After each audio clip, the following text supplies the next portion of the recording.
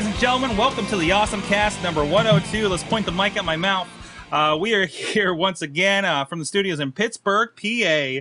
I'm your host, your button pusher, the guy behind the deck, Mike Sork. Where am I? There I am.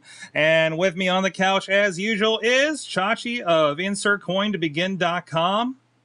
I was just sitting there with my tongue out, and you completely switched me, and I wasn't ready. Great introduction. So also, there is a great shot for you. There you go. Also with us, Rob De La Creta. Whoop, where's it at? There it is. There he is. There it is. Here I am. I'm on the internet. Yay! Yay! And also joining us for the first time since last year. Technically, he was on the Christmas episode. I was. He's a news guy, weekend anchor at an undisclosed Boston station. Jim Lokay joins us again. I like being a man of mystery. That is wicked awesome. Wicked awesome. Jim, right off the bat, I have to ask you. We've been seeing your tweets over the last few days. The saga of I think I said that like a Bostoner too. Of your iPad that you left here in Pittsburgh.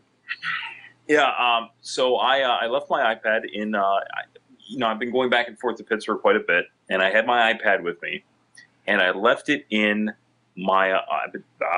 I'm home. It's like I'm 7 again. Well, not 7, maybe 17. I'm borrowing my mom's car, so I left my iPad in the car, and I was at the airport on Friday, and I'm checking in, and I'm like, my backpack's really light, and I realized just then, crap, I didn't put the iPad in. So I call my mom up. I go, listen, my iPad's in the bag. She goes, well, I'll send it. So I told her, go to the Postal Service, drop it in the priority mailbox, wrap it up in newspaper, get insurance on it, and send it. So she did.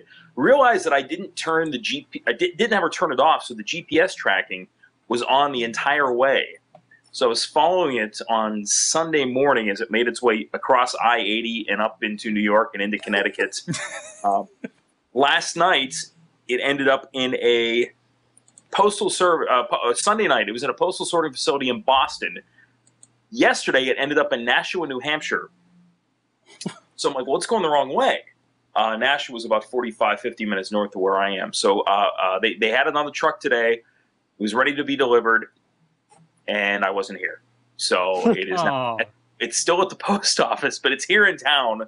So I'm gonna go get it today, get it tomorrow. But it's been a little weird not having the iPad around.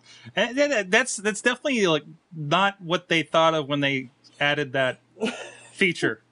I bet. Yes, it is. You think it is? Like Steve Jobs says, I want to see what the postal. Steve and the boys were sitting around the table, and Steve's like, "All right, we're gonna put in this new software feature so people can track their iDevices." Yeah, and he's like, and it's gonna be for when people forget them someplace and have them shipped back. Wouldn't it be awesome if when you purchased an iPad on the Apple website, they gave you like the login information for the so you can actually track it? Tremendous. Yeah, so you could track it. It'd be like, track your brand new iPad as it comes to your door. You know, it's fun enough just watching the tracking information to see it come from like Shanghai to Hong Kong to somewhere in California. You know. Well, I will say this. I'm glad that it wasn't shipped by airmail because I would have violated FAA regulations by having an electronic device on. But on Friday, I have my own phone, and then I have a phone for work that I had with me, and I thought that I tossed it in my suitcase, but actually it was in my carry-on, and it was on the entire time. So I was violating international flight law anyway. But that's something obviously frowned upon. But Steve Jobs be damned, and get my iPad tomorrow. Awesome. It's like unboxing day yet again. Yeah. Awesome. Well, we got some other feedback. You guys can drop us emails and such. We're at awesomecast.com. Contact at awesomecast.com or tweet us at awesomecast. We also have a page like us over on Facebook. We're on Google Plus. If you're circled, we circle you back, and you can hop in and make funny faces behind us on the Google Hangout behind me on the video side of things. So AJ, often contributor and been on the show quite a few times in the past. He dropped us an email. I think it was a response to some stuff we were talking about last week. He says, I got things to say. First, this whole business with Comcast involves nothing along the lines of net neutrality. I believe we were talking about the Xfinity app on Xbox last week, and everything to do with providing service to you while keeping the strain off their outside pipes. Say what you wanted to. Say you wanted to watch a movie and you had the choice between using Netflix or watching off the network attached storage in your home. Which one would you pick? You would likely pick the locally stored one, and that's what Comcast is doing. Their content that they're providing via the Xfinity TV app and to your DVR via an on-demand is stored locally inside their network, meaning they're providing the content to you locally. You are in essence an endpoint on their customer number, which is all internal, so that does nothing with the outside pipes. They're not degrading the traffic. They're not throttling anything. They're doing this because it doesn't matter to them from a bandwidth standpoint. Netflix and Hulu and various other video streaming services do. The term you're looking for here is called quality of service, air quotes there, and it's used in many large networks to make sure that the stuff doesn't get out of hand or go over other traffic. Comcast is already doing this with voice traffic. Do you ever notice how if you have a Comcast phone service and plug it into the cable modem, that's because it's voice over IP traffic. Comcast throttles your internet traffic if needed to make sure that your voice traffic stays nice and clear for the other person to hear you. Does this have a potential to get bad quickly? Yes, it does. However, at this point, I don't believe there's one, and thus everybody needs to calm down. This also made me think about, because I had an issue early on with my Fios, and to realize we were watching a lot of on-demand, like we were watching like Dexter or something through the on-demand, because we got bundled Showtime or something, and they talked, and something went down, but it was weird because we would be watching Dexter, and it's like the plug got pulled on like watching a Netflix movie. And they explained, so basically what they're doing is all the TV you have coming in there, including the on-demand service, they have that bandwidth fat pipe, and they have it split off. Like this section is like their on-demand bandwidth, and this section is what you pay for your Fios like internet. So I guess they're doing something similar with that. Well, I mean, I know we're seeing at least you have Comcast doing that, and I got to tell you, I had Fios in Pittsburgh. I have Comcast in the apartment here, and I'm actually I got to tell you, I actually think the Comcast service here is faster and a little more reliable than what I've had with Fios. That being said, you see a lot of companies trying to find these alternate ways to provide bandwidth. I mean, that's one of the reasons. Obviously, AT&T is kind of opening up Wi-Fi hotspots in a lot of cities. For those of us who have iPhones who just weigh down on that network so heavily. So they're giving us those alternate ways. But I think the damage has been done from companies like Comcast, where so much negative publicity has come out. No matter what we do as consumers on our end, I think the way that these companies fought net neutrality, I think that. They've sort of already, they can do whatever they want at this point. I think that we're always going to think in the back of our heads they're doing something to our service. Exactly. And he's got a point there about the in network. I guess it is the stuff going out that they have to worry about more. Because really, I mean, that stuff you're getting on Xfinity is the same stuff you're getting on the box. I guess it's taxed the same servers, but I think it's just thought of differently because it is going to something like an Xbox. Like, do they count the bandwidth on if you're using the website? Does anybody know? Because Xfinity goes through the website too, right, Josh? What? The Xfinity, the Xfinity service goes over the website too. Like they have like a Hulu type service along with that. Yeah. Do we know if that affects bandwidth? Do they count that against you? I'm sure they do. Yeah, they probably at that point. I mean, that's being served a different way. It's being served over, whatever HTTPS or whatever.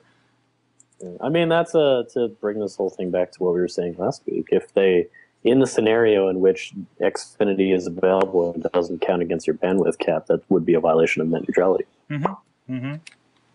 So, I'll be interesting to see how it goes and see if they step over the line there. He also sent us. He's of course has to deal with Time Warner cable down there. Oh God. I don't think he'd been too happy with it from his Twitters that I recall. But he did send this picture last night because thanks to Time Warner and the iPad app, he can watch Raw on his iPad. Legitimate. Well, I know that app. I see this actually. I'm coming to you as somebody who worked for Time Warner from 2003 to 2005. The station that I worked for was part of the whole Time Warner empire. I can tell you that if you have that app, it sounds all well and good, but you can only do that in your house. Yeah. So, yeah, I mean, it's nice, but I have a sling box, and I can do that in my apartment. I can do that really anywhere. Yeah. So, but I think Time Warner as a company, just they don't know what their future is, and I'm not a big fan. If my facial expression to make that clear. I feel like the cable has split off from the whole Time Warner empire. It did. Okay. It did. Yeah, and I know it's been an issue because like when they first put out this app, it didn't have all the channels that you're obviously already paying for because they hadn't struck so many deals. I heard people, it didn't work half the time for the first while. I think they disabled it after a couple of days because something went wrong with it. Yeah. When they first released it. So interesting idea. It's another screen, that you don't have to have a box for, so that's got to be kind of nice. And there's actually a service, and this is something that just reached. There was a little ruling that came out about it today that is kind of preserving it, but something called Aereo, AEREO, and it's a service that they rolled out in New York City. Barry Diller, who was behind USA Networks and a bunch of other QVC. Basically, what the service is they're streaming broadcast TV stations over the internet onto mobile devices, onto your computer, or wherever you want. So basically, the whole gist there is to get you to cut your cable TV service and subscribe to Aereo. Broadcasters don't like it for obvious reasons because they're not really controlling it at that point. But there's a few companies out there providing a service like that, or at least trying to. So DivX, I worked at Circuit City from 97 to 2000, and this is when DVD was really just rolling out. And the company was so hell-bent on pushing this DivX technology, they thought DivX was going to blow DVDs out of the water. Yeah. But the truth of the matter is, you were still paying $100 more for a DivX-enabled player. You'd pay $5 for a disc that would expire 2 days after playing it, or you could convert it to DivX Gold, which was like $20. And it was just so convoluted that I don't think there was really any redeeming thing that came out of that experiment other than the fact that Circuit City, that's what did them in. That's why there's no longer Circuit Cities. Is that really, I feel like there's a relation there between that, and now I'm starting to see the commercials from Walmart for the ultraviolet conversions. Like, I just think I think that I think that simplicity is the key to making anything widespread and mainstream. I mean, I think that's why VHS beat out Beta, even though Beta was a superior format. I think that you can have all these companies make all these investments, but I think that what we want as consumers in the end is to have a device that we can pick up something, turn it on, and get what we want rather than having to go through all these steps of setting up the credit card, blah, blah, blah. Mm-hmm. Well, something else that Comcast is doing here, as reported by over on Mashable here. So apparently they're finally raising their caps, and they're testing this in certain markets. Now, I also saw, this one, of course, is talking about raising it to a 300 gigabyte cap. Word is that some areas are going to be getting like a unlimited cap, and it's just going to be test markets. Or some services are testing, and I think they were just opening up unlimited to see how they worked. So I put out earlier this week trying to see, has anybody hit this cap? And I did find one person finally after all this time that did hit that. But a lot of people are saying they're running Netflix, they're running Hulu, and they're not coming anywhere near. So so why now? I guess is the question. Well, I feel like this whole time it's been the question has been what's going to what's going to win first, the ability to compress media or the size that media needs to be to deliver the quality of content that people are now asking for? Mm-hmm. So you consider what, if you are familiar with the concept of downloading movies have always been 700 megabytes on the intertubes, mostly because 700 megabytes is the happy compression medium for what it took to burn it to a CD. And then once DVD burners became prevalent, you started to see every once in a while, you would see something that was between 3 and 4.8 gigabytes, which is a single-sided DVD. And then Blu-ray comes out, and now the size you can go all the way up to 9 gigs or something ungodly if you want to, because people are starting to push that big of a file. What we saw back in like the 90s, I think, like when people were first pushing audio, remember the WAV format, and WAV wasn't like really that compressed. So it meant for huge files. And then MP3 came out, and suddenly every MP3 is about 3 megabytes. So we went from pushing huge files to pushing smaller files. And it still took me an hour to download it. Right. And so what we're stuck with right now is that there hasn't been any huge evolutions in compressing file data. We have been using the same compression algorithms, give or take, for a really long time. I mean, like, so new image formats, you're talking about like the RED format, and H.264 in its latest iteration is pretty new, but they're not any smaller than anything before it. So it seems like technology is pushing that files are not going to get any smaller, and we need to allow more bandwidth. So Comcast eventually is put in this awkward situation where it's like either you can stifle your users and starve them from data, or you can give in and just increase your cap. And they're stating in this article, Comcast is stating this, that users are not meeting this cap yet.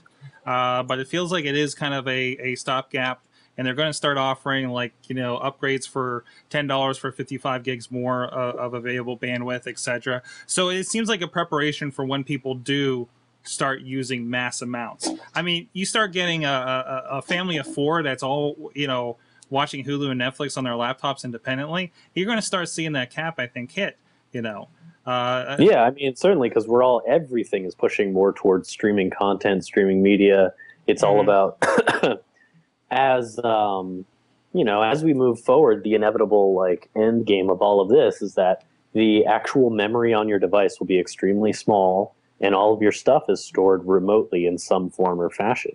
I mean, we're all sort of afraid of the cloud and the idea of if I lose my internet, so I can't watch my videos or whatever. Right. But this is the way things are going. Like iCloud, Netflix, Hulu. This is how you get your content, and that's not going to change. That's no different from when I had DirecTV and a big cloud went by. Then I lost my stream of content there too. Yeah. There you go. And Rob, that's a good point, because I went out a while ago. Back in there we go again. Back in October. I went out to buy a new MacBook, and they were trying to sell me on a MacBook Air. And as much as I like the idea and the simplicity of that, in the grand scheme of things, I still have a ton of media on this. I do a lot of video editing. I have a lot of sound, a lot of music on here, and I'm just not ready to give it up and put it in somewhere that may not be always accessible. Now I'm lucky. I have an iPad and iPhone, and I'm grandfathered in under the unlimited data plans. But even last month, I got the text from AT&T saying, you hit 3 gig, do it again, we're going to start curbing your limits. Yeah, Missy's been getting those texts as well, since they dropped that. They pretty much dropped the unlimited without saying they dropped it. Yeah. And it's horrible. Verizon, we got a story in here too. Verizon's killing their unlimited plans. But they're doing it in a different kind of way.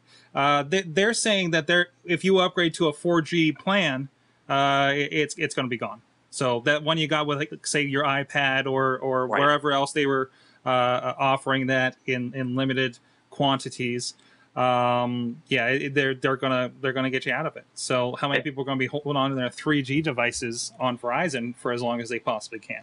Well, that's the same thing with the new iPad and those 4G plans. It's the same deal with AT&T or Verizon. I'm grandfathered in under unlimited 3G. I got to be honest with you.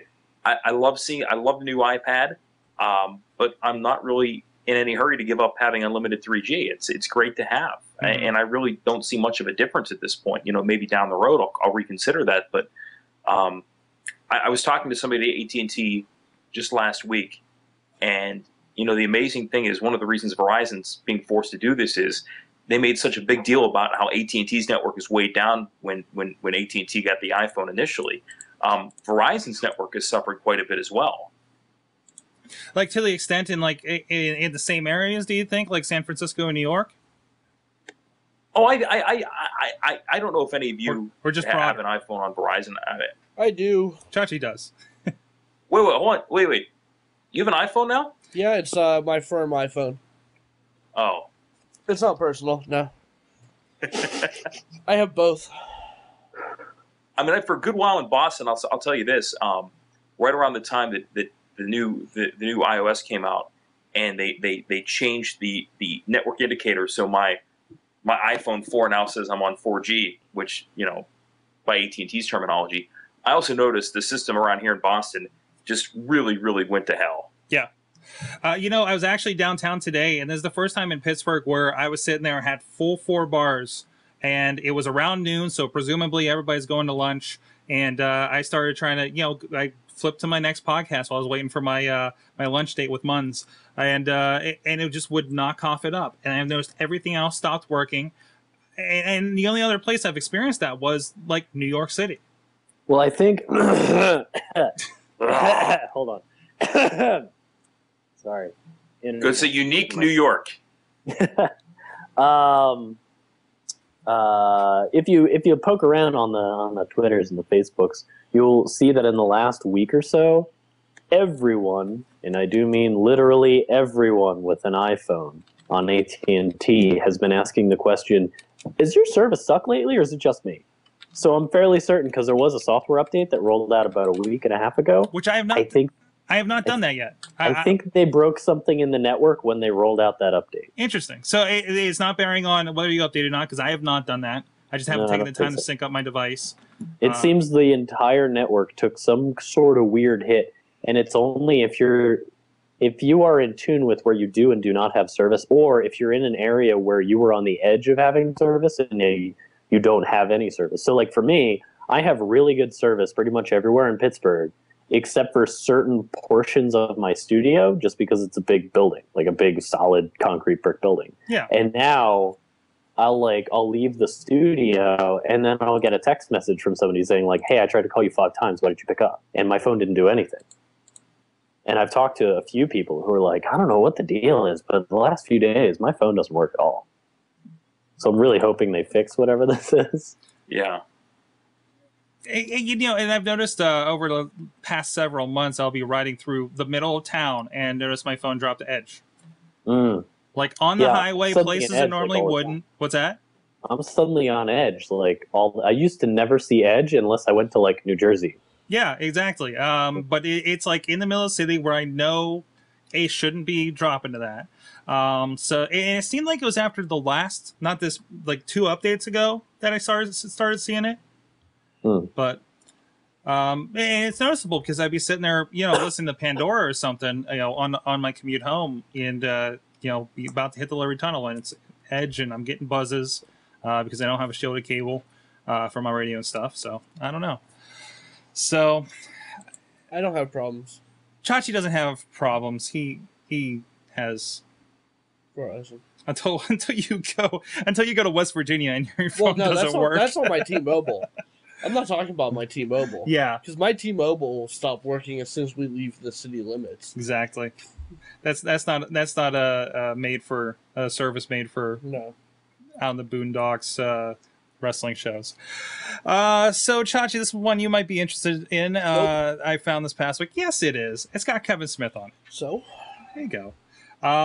Kevin Smith. Hulu to watch a new show with Kevin Smith plus 9 other titles. Despite popular belief, there are some things that involve Kevin Smith that I don't watch. He has a lot of stuff right now. I know. He's got an incredible amount of stuff right now. Yeah. He just went over and started his a YouTube channel. I haven't watched too much of that yet. But and I listened to a recent interview on Nerdist that he did, talking about how this has become kind of a platform, podcasting he's referring to with his Smodcast network, has become kind of the place to like test out stuff, and that's how stuff like Comic Book Men came from, because those guys did a podcast on there for, I think, even before Smodcast was a thing, which is his main show, for those that don't follow Kevin Smith. This seems like another step in that direction. According to this article, the half-hour show is going to be devoted to discussions of movies that launch on Hulu and Hulu Plus on June 4th, which really kind of sounds like Hollywood Babylon. I've only listened to that a couple times, but it seems like a similar concept. So this seems like a kind of a new talent initiative, kind of like what YouTube did in the recent past with the Felicia Days and the Shaquille O'Neal's. I haven't even seen any of Shaq's stuff. So what do you think of this? Guys like that get involved with Hulu more directly. Jim? We've talked. Well, I think it's a good thing that at least it gives it some credibility. Not saying it didn't have credibility before. I mean, I think obviously you can make the argument that the popularity of Hulu was out there already. The question remains: how many people out there are still going to want to sit? I mean, obviously there's a lot more ways to connect Hulu Plus to your TV right now. Mm-hmm. I checked out that Morgan Spurlock has a Day in the Life series on Netflix. Or no, that isn't Hulu. And I checked it out a couple of times, but I mean, I think you really have to like the subject, and it's not like you have the luxury of flipping through and saying, "Oh, maybe I'll sit around and watch that." You have to go; it's a destination. So if you're a Kevin Smith fan, we know there's a lot out there. I think you can depend on them to check it out. But beyond that, I think it's gaining some acceptance. I think what's really going to be the true test of how this exclusive content to Hulu and Netflix, how much it's going to really translate, is when Arrested Development goes to Netflix, which was it this year or next year.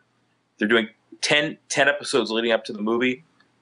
And, it has such a cult following. I think that once you see people flocking to get Roku boxes, or whether they're going to use their Apple TVs or pull it up on Xbox, I think that's really going to be the true indicator of how well this will translate. And when that happens, everybody that has an Xbox, we talked a little bit about how that became the top video player last week. Everybody that has an Xbox, when they boot it up, the first thing they're going to see, Arrested Development's back. Yeah. And how many people are going to say, "Oh, really? I didn't know that was coming back," because people aren't reading these stories like we do. Right. How do I find it? And that's going to follow them right through, and they got Hulu Plus, Netflix. It's weird. They're dumping that all out one time. I understand. All 10 episodes at once, which I that's an interesting way to do it. But then again, I think that if it's a success, I think then that bodes well. Yeah, and Sonic's in the chat room talking about this, as Smith was talking about specialty audience content and how today's market is open for it. I mean, look at what he's doing with his movies. He's going in and showing the movie and having QAs, instead of having a first theater run, doing it on demand, which you're seeing a lot. The Comic-Con movie that came out recently from Morgan Spurlock came out on demand only, limited release kind of situation. He also Sonic's also in there saying, as long as Hulu realizes the hands off is what makes the content creative and fresh, he says. So I mean, it just seems like another option, because there's a lot of I know that with the recent Discovery purchasing Revision 3, Brian Brushwood was talking about stuff that he's pitched. I think Scam School was originally a pitch for Discovery Channel, but usually it's a concept like that and they want it bigger. So maybe this is something where these kind of middle road projects that don't need the big TV budget can live. Yeah. And also, sorry, I didn't turn you up there. Wow, and you wonder why I'm not. Oh, you're all knocking your mic around and everything, It also depends on how much Hulu and Netflix pay attention to it. Mm-hmm. Mm-hmm. True. Because if, like Sonic said, if they try to control these shows in any way, shape, or form, then they're gonna fail. Yeah. Because I know, using Kevin Smith as an example again, if Hulu sits there and tries to tell him what he can or cannot do, he's not going to stick around very long. Yeah. Sure. So Yeah. He has enough options, and he's creating his own network on his end to push more stuff like that. At the same time, we've been looking for something like this to set a precedent of sorts for a while, because the problem that we currently have is, say that, you as a content producer want to put something on TV. Well, that's cool. As a producer, you now need to find a publisher, and as a publisher, you now have to find a network. So now you have two separate people to answer to. So say, like, you make a show. So you go to Fox. Mm-hmm. Fox eventually has to go to Comcast and say, hey, we want you to have our channel. And then Comcast says, okay, that's cool. What's on your channel? And then there's so many questions and so many negotiations involved, as well as money being passed back and forth as just sort of a means of acceptance, that the content producer loses out on a lot of freedom, as well as a lot of potential funding to make more content. So when guys like Kevin Smith are able to go directly to what is essentially the Comcast of the internet, as far as like sharing content by taking it up to Hulu, which is like the equivalent of a broadcast channel. It takes the middleman out of it, and then you're able to succeed as a content producer. Mm-hmm. So instead of, it's sort of like just like going up on YouTube, but in a much more packaged element. Yeah, and you're gonna see more of these guys that are fed up with whatever they dealt with on the networks or the studios going this way. Juggalo John in the chat mentions that Dave Chappelle, who hasn't done a show in, man, how many years did he do Chappelle's show? I don't think he's done anything since. 03, 04, 03, no, 05. 05. He said he was planning to make either a Hulu or Netflix only content, or at least he was in talks. And Sonic goes on. He says creating content should be treated like a marriage with the networks. Don't try and change the one you fell in love with. Interesting. Well, and Rob, you mentioned about that whole dichotomy about Fox going to Comcast or something along those lines. Well, look, Comcast owns NBC now, and what NBC and Fox are partners in Hulu, and so everybody seems to. At least from the perspective of NBC and Comcast, they're pretty much one-stop shopping now. Yeah. So, they cut out the middleman even more, and I don't think that's a good thing for people who, want to be creative out there and who want to try, who want to go out on a limb. So I think that it's kind of a dangerous path we're seeing with these content providers joining forces and merging with the content creators, if you want to call anything that NBC does creative. Mm-hmm. It is a random thought we had earlier when we first talked about Hulu in the show. At what point, with all this new content coming to it, when does this start getting shopped in as a new content channel on, say, Xfinity? I think it would take way too much money. Would it take too much money, or is it just like, hey, here's all of our exclusive content, and it's like a tier that you could offer, just like, or it's something that gets rolled in along with a side? Because more than anything, Hulu wants to play nice with. They don't want to bite the hand that feeds them, so they don't want to make the cable operators angry. They don't want to make the stations that have this relationship with the cable operators angry. At what point does your $7.99 a month also gets you? That button on your on-demand with certain providers? I mean, I can really see that happening. I kind of like the idea of it being separated and a separate, source of that kind of content for me as a cord cutter. But I see that marriage kind of happening, especially if they keep getting stuff like a Kevin Smith property like this, Morgan Spurlock stuff. They keep pushing shows to that from like Canada and the BBC that we don't get here. Kevin Smith's content is not something that is making the cable providers jump up out of their chairs to get Hulu on their. But it's just like putting an anime TV button in there. In the long run, no, it's not. It isn't. No. See, Kevin Smith is staying away from the major providers for a reason. Mm-hmm. He doesn't want to play their games. Mm-hmm. So he's not going to do anything to make it easier for them to get their hands on his product. Okay. Look at what he did with Red State. He got fed up with playing their games and them wanting to change so much about the project he was working on, mm-hmm. that he up and left all of that. Yeah, I mean, basically, I mean, what happened with Kevin Smith is that after he produced Jersey Girl, he got completely burned out by the entire system, and where the money was going, and how the money is basically being 90% siphoned away from the creative individuals responsible for putting the thing together. So ever since then, which is why he founded Smodcast. It's why he's been doing everything in house, because he is really tired of having basically the life sucked out of him. So. I don't know. I mean, him moving to Hulu or doing the thing is cat just knocked something over. And also think I was watching it happen. And also think most of his specials, I think we talked about it, are on Epix, which gets funneled online and to Netflix. That's how we watch them. Yeah. Right. But that contract's expiring soon. Is it? Yeah.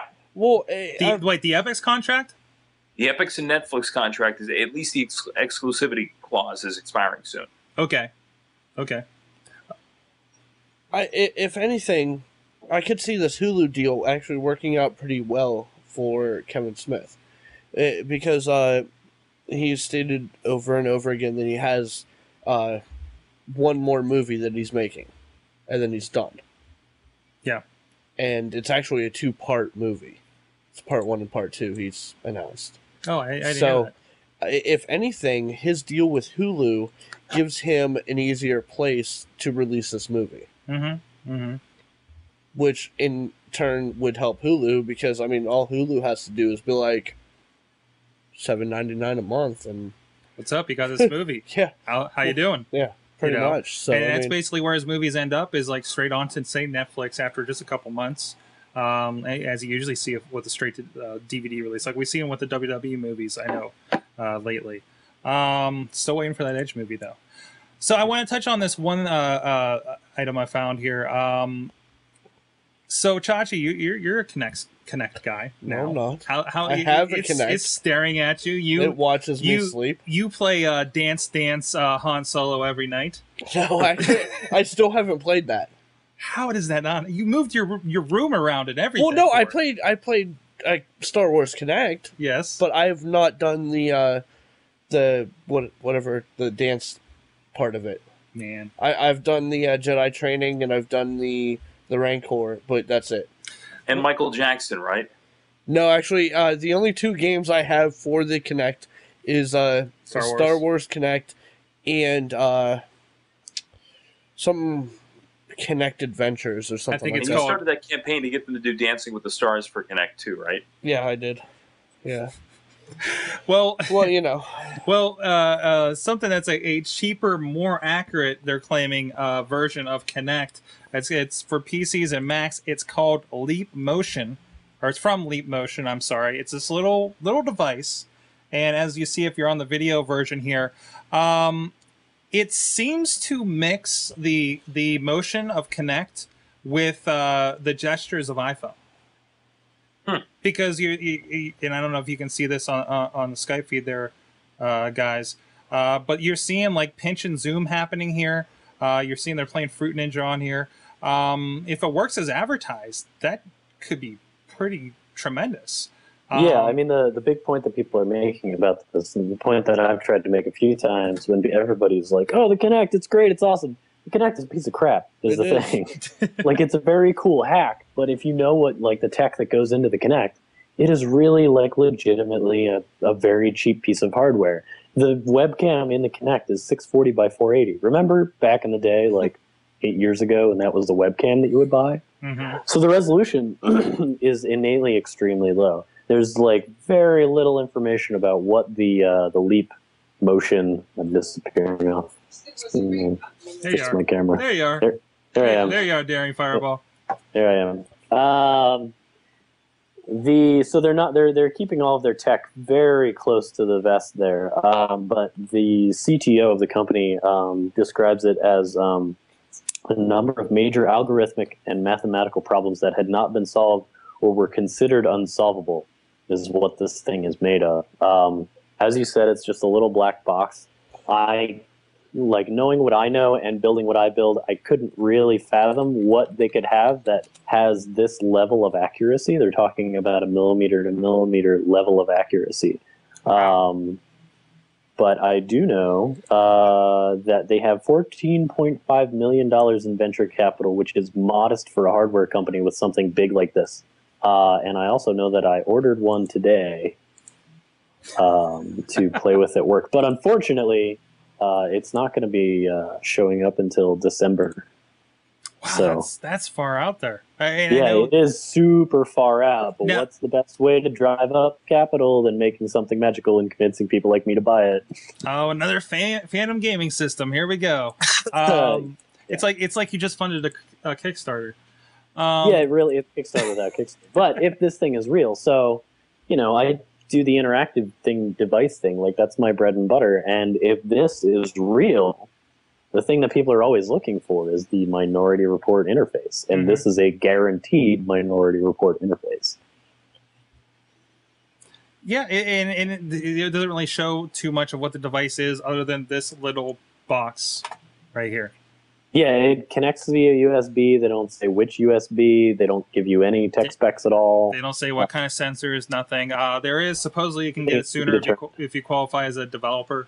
So I apparently not yet, and it's going to be Windows and Mac. And they said looks like a version for Linux soon as well. So interesting. Yeah, the developer preview is the one that you will get in December. That's what that is. Excellent. And one last story, and we'll see what the Hangout has to say. I see Frank up there, Fuzzwad. See if he's got anything. So this was over the weekend. That's right. SpaceX finally launches. The first private company. We're going to space. It's fun to say space sex too, because it sounds like you're saying space sex. Yeah. So they launched over the weekend. Finally, this is an unmanned, I believe, unit that went up. Rocket. It just doesn't work from here. And they're going to be delivering stuff to the space station. They're going to dock with them for a few days and come back. So this is it. We're there. We're privatizing space and bringing on alien world. Right? Sure. But seriously, I mean, this is something to get excited about, right? Because now we don't have to depend on the government that's pulling. Apparently, not terribly excited about space, except for what was it, John McCain that wanted to go to Mars. That's it. No, I'm sorry, Newt Gingrich. So stuff's happening, and as I learned on SourceFed, apparently we don't have to ask Russia for help to get to space anymore. Yeah, I mean, well, like when we were talking about the story about the handful of entrepreneurs who are putting together the space mining operation, when NASA and the government had to make the decision to essentially, like, it's not that a lot of people look at the current funding situation of NASA as in the government decided to not fund NASA anymore because it wasn't making enough money, and that the exploration of outer space is not worthwhile. What they realized is that the amount of money the U.S. government could save by allowing for privatized space exploration is astronomical. And when you pit, instead of pitting an organization and another organization against each other inside a solitary government, or risking the idea of, Russia versus the U.S. all over again, the idea of pitting corporation versus corporation against each other to further evolution, that's what you're looking at in the current, computer market. And last I checked, Moore's Law is working out pretty well. So it's really no surprise that privatized space exploration and space research is something that is going to become exponentially more frequent and big and huge and ridiculous.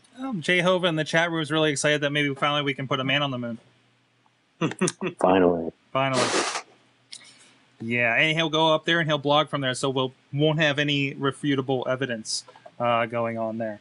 Chachi, what are your thoughts on space? I'm in space! There you go. Thank you, Chachi. And with that, because it can only get better from there, let's take it. Space. We still got Frank in the hangout. How you doing, Frank? I'm in space! Yeah, I'm doing. You're doing.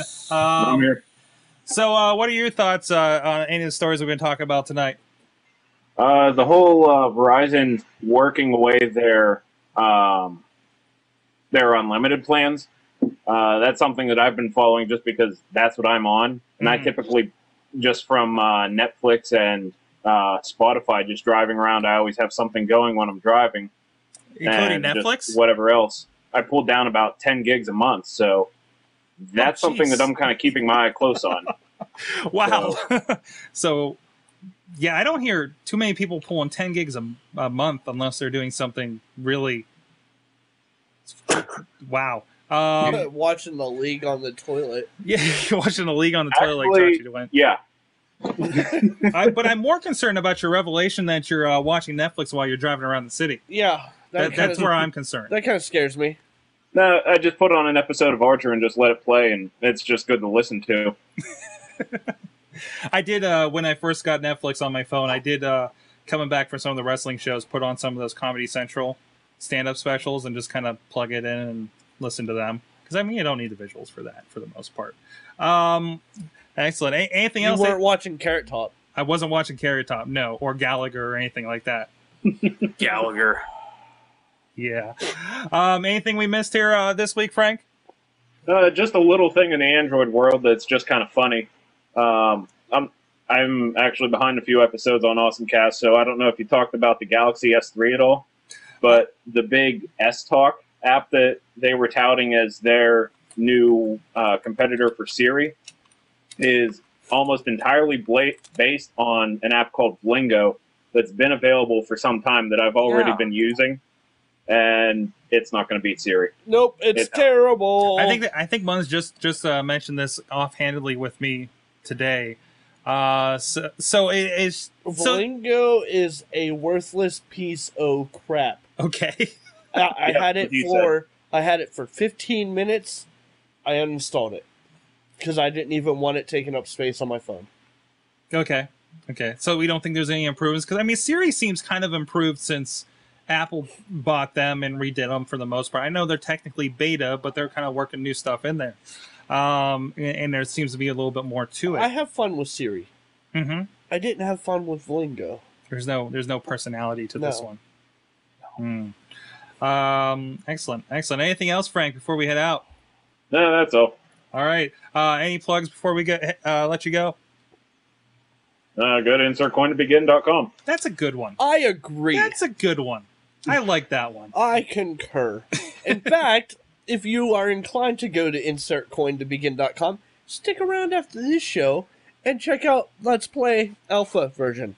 That's right. We're starting a new cast because we are insane. No, you're insane, and you kept pushing the button. Yeah, this is my fault. All right, Jim Lokay.